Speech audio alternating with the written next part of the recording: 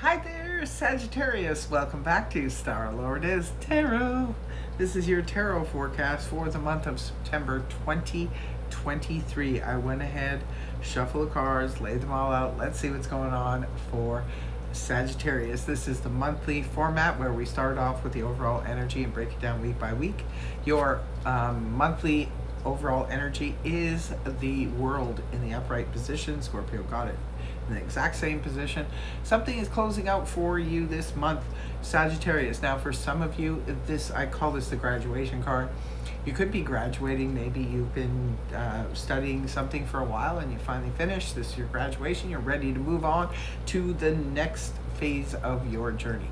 So for others of you, this could represent closing out a long-standing career that you've had. Maybe you're ready to pack it in and move, do something else. Maybe some of you want to travel across the world. Maybe you want to set up a business or a home somewhere else. Some of you just want to retire and travel. Others of you could be selling the long-standing family home where you raised your children, that kind of stuff. For others of you, you could just be, ready for something new. You're just saying, I don't want to do this. And maybe you want to change it all. Maybe you just want to switch it all up. New place, a new start. Week one, you have the Four of Pentacles in the upright, rooted down by Major Arcana, the Hermit reversed. Four of Pentacles in the upright position is the little hoarder card where we're trying to hold on so tightly to something. We just don't want to let it go. Sometimes this can indicate the need to maybe have a garage sale, get rid of some of your belongings. But this is, in all seriousness, this is about holding on too tightly. Sometimes it can represent holding on too tightly to old belief systems and old patterns that don't serve us any longer, and it's best to lighten the load. Sometimes the Four of Pentacles can represent holding on very tightly to a financial situation. Maybe we feel like it's going to float away if we don't hold on to our pennies. It could be about making sure all of our ducks are in a row financially, especially if you're planning on changing something in a big way. Like the world is just like really changing it up, and so maybe some of you are trying to consolidate all of your finances into one easy payment to make things easier financially for you. Others of you, perhaps you're just feeling nostalgic and you just want to hold on. Maybe you don't want to sell the family home because you're attached to it, for sentimental reasons, and it's time to sort of loosen the grip. The card that's rooting it down here is the Virgo energy, the Hermit in the reverse position. The Hermit in the upright position is where we need to pull back to do some studying, but you've already graduated, so there's no more need to do that. We could be holding back because we're trying to research something. Maybe some of you are planning, like I said, to set up a new business somewhere else or move somewhere else, and you've been doing a lot of research and studying on the area. When the card is reversed like it is for you, this is where it's time to get moving. Your ducks are in a row here. You just got to let go of old limiting belief systems, or get your financial affairs in order, and then it's time to move. Like when the Hermit's reversed, the prep time is over. It's time to get moving towards your goals now. In week two, we have the Seven of Pentacles in the upright, rooted down by the Eight of Pentacles reversed, which is funny. It points back to the Seven of Pentacles. Right? This card points back to the Seven of Pentacles. But anyway, I love it when tarot does that. It's hilarious because the Seven of Pentacles is a card that represents reevaluating a situation, taking stock, making sure that, however we have, whatever we've laid our foundation on, whether it be our material goods, our job, our finances, what have you, we just need to take a closer look at it to make sure it's still intact, make sure it's still the way. Like sometimes the Seven of Pentacles will even come up when we're in the middle, like we've been working at a job, say for 7 years, and we're looking and saying, is this still profitable for me? Is this still something I want to do? Even though I'm making money at it, is it still something I want to do? Sometimes it could be looking again at your investments or your investment properties, things like that, and taking a close look at it and wondering if this is still something you want to pursue. With the Eight of Pentacles in reverse, well, it points back to the Seven of Pentacles. This is all about halting the the process of moving forward. This is the worker bee card in the upright, where we're working towards a goal.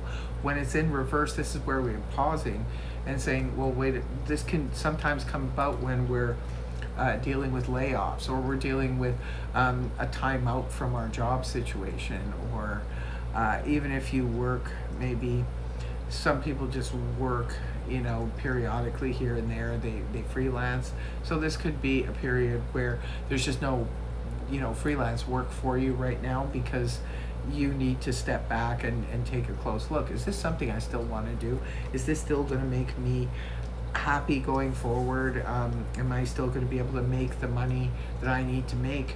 You know, with inflation, it constantly goes up, things go up, and maybe you're saying like, hey, I haven't had a raise in forever, and I don't know if this job is going to be sustainable for me in the future when everything is going up and my wage is not. So it could be something like that. Maybe it's a strike for some of you, maybe you're going on strike, things like that. It's a pullback from the work ahead, because you're really needing to reevaluate something. In week 3, you have the 7 of Cups in the upright, rooted down by the 4 of Cups upright. So 7 of Cups is all about, there's lots of opportunities, there's lots of options out there. I just need to find something that makes me happy. That's what it seems like, Sagittarius. You're kind of in a crisis right now of, do I continue on making my money this way, where it's all just about money, or do I try to find something that's going to bring me emotional fulfillment and happiness, which is always the suggestion. I always say, if you find something that you love to do, guess what? The money follows, and sometimes it can be way more money than you were making before when you were just in a job for the money.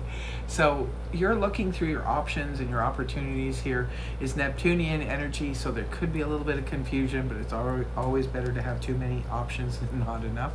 So it could be that you're looking to find something right now that's really going to bring you emotional happiness. Maybe you want to find something to do for a living that's going to bring happiness to you.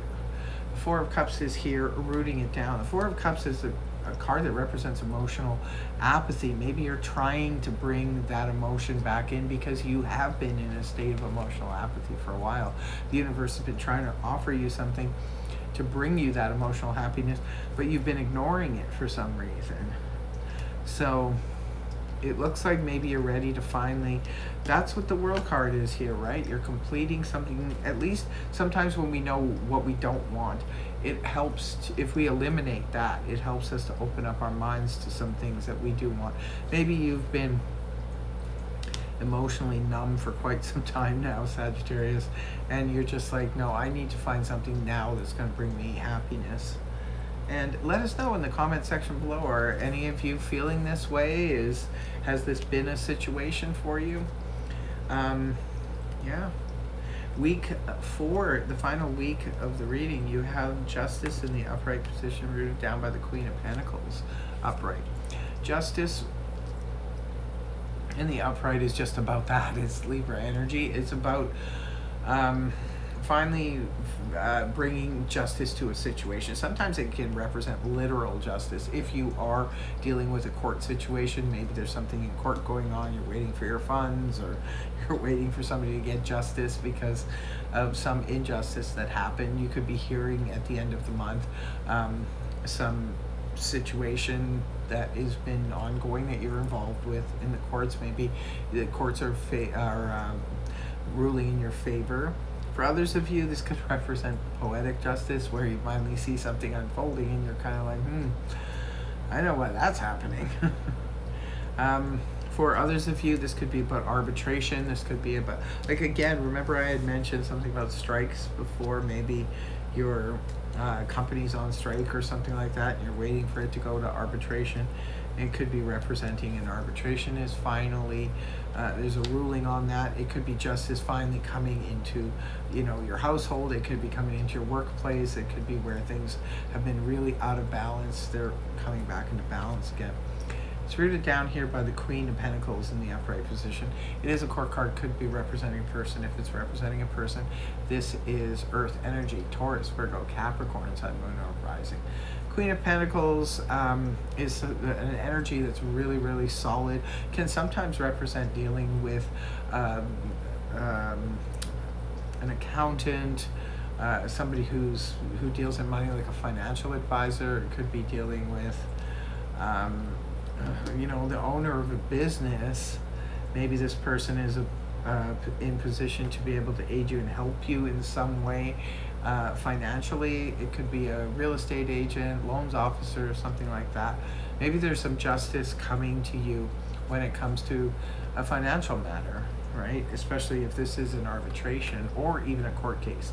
You could be seeing some funds coming your way through this Queen of Pentacles, or if you've been having an issue with the Queen of Pentacles, if that's your partner or you know, family member or friend or something like that, you could be seeing some justice playing out with them. Maybe things come back into balance again with this Queen of Pentacles. So that's what I have for you, my dear Sagittarius, except for the final two cards from the Zodiac deck. One is for love and romance, the second is career and finance. So let's see, for love and romance, what do we have? Sagittarius, number 33, growth.